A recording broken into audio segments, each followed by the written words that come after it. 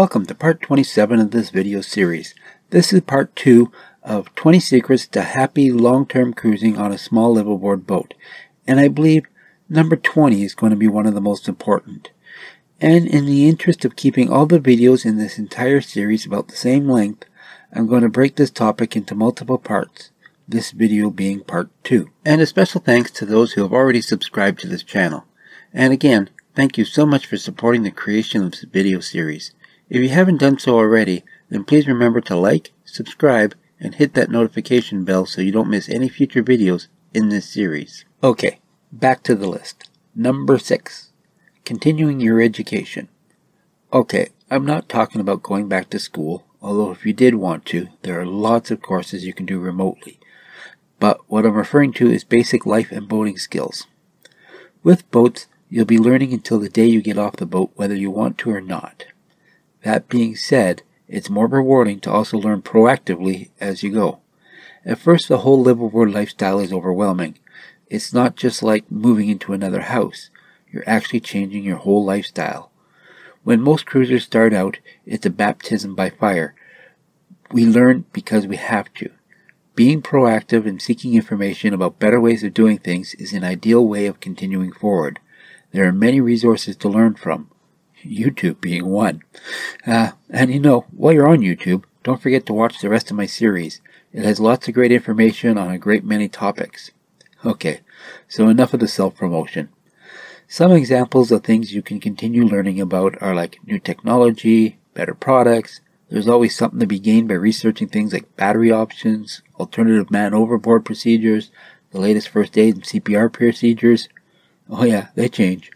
Solar power, green technology, new rigging options, how to do wood varnishing better, maintaining your engine better, and on and on and on. Number 7. Balance. When you start out, your life can be knocked off kilter quite easily. With a new boat, new schedule, new lifestyle, new climate, etc. There's so much to do and so much to see, it's very easy to lose balance regarding your own time and spending it with friends and family. Most new cruisers lose the plot in the beginning, and that's okay. It's part of the whole process. You might go overboard on the social side of things and forget about taking time for yourself, but you'll soon realize that something is not right. Just knowing that balance can be an issue is half the battle. Number 8. Maintaining and increasing the comfort factor. Being comfortable is important. Another secret to long-term cruising is to make your boat and life as comfortable as possible. If you love lattes, make sure you have the equipment to make them. If you enjoy your sleep, ensure that you have the best mattress possible, or at least the best mattress cover possible. Of course, there are compromises with everything on a boat. There's a limited amount of space, and that doesn't mean you can't make your living area as nice and comfortable as possible. For me, I must have cushions everywhere. There's no way I would ever cruise without making a cushy place to sit my butt. In our cockpit, we have cushions, pillows, and blankets. Another comfort factor for me is my bedding and sleeping area. I have nice sheets and a cotton duvet cover. My pillows are perfect and my bed welcomes me every night for a peaceful night's sleep. I have a fan mounted to the ceiling that keeps me cool and screens on all my windows keeping the bugs out. I'm very comfortable. Number 9. Have perseverance. I doubt there's any cruisers that didn't want to give up on year 1, year 2, and on up. We all have bad patches. There are times when the weather won't let up, something breaks, and we have to wait weeks or even months to move. Or when we get stir crazy while wintering or laying up for hurricane season.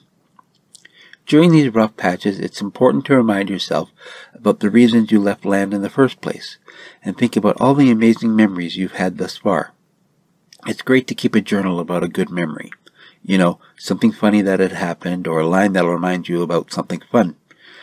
Also, take lots of pictures. When things get a bit blah, you can look through your journal and pictures to rekindle the good feelings. The better you feel, the quicker the slump will pass. Number 10. Having some sort of a plan. Having a general plan really seems to reduce anxiety about the unknown. Some boaters have a very specific plan.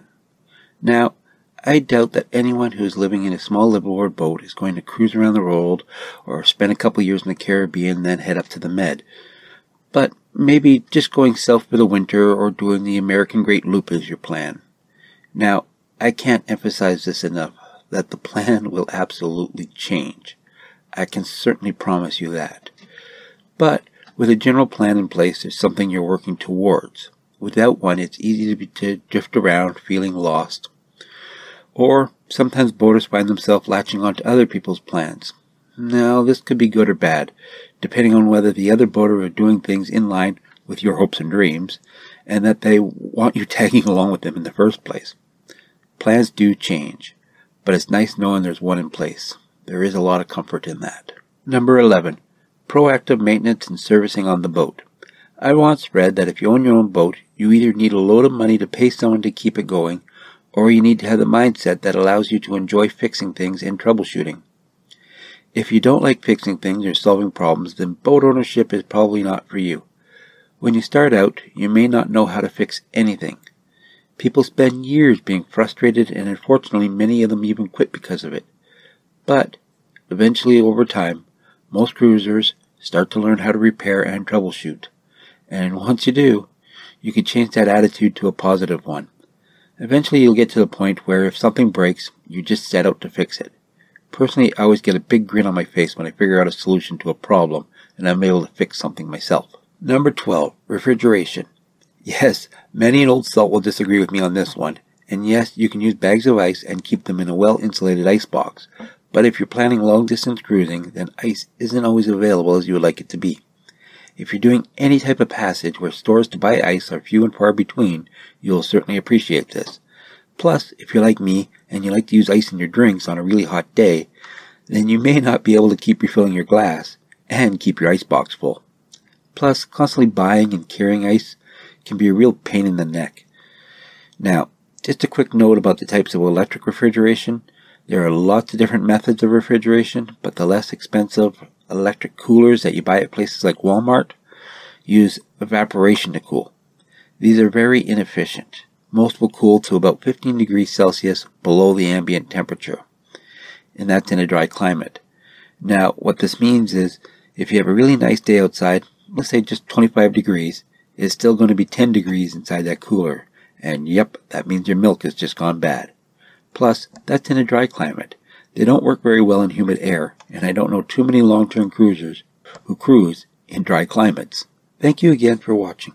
I hope you enjoyed this video and will continue to watch the last part of 20 Secrets to Happy Long-Term Cruising on a Small Liveaboard Boat.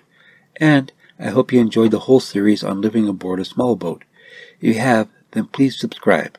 If you want to see any other topics I have covered already, then I have put a link to each one in the description below. Thank you.